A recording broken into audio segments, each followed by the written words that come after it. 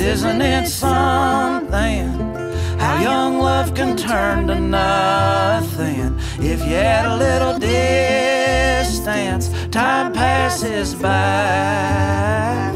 So I said, let's get affectionate, like it says in the New Testament.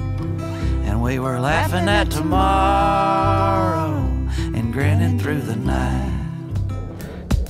And then I heard my neighbor Wanda cursing in slurs as the UFO swirl in upon her trailer converged, and she was carried away in this tractor beam. A horrible scene, her hair still in rollers, her nightie busting at the seams, and her scream, man, it got all the more extreme as she flew through the air to this ET machine. And I knew that this wasn't just a dream. Oh, it ain't no dream.